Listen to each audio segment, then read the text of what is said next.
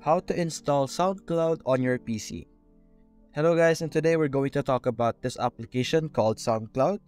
And the first thing you're going to do is you're going to search in Google Soundcloud download PC.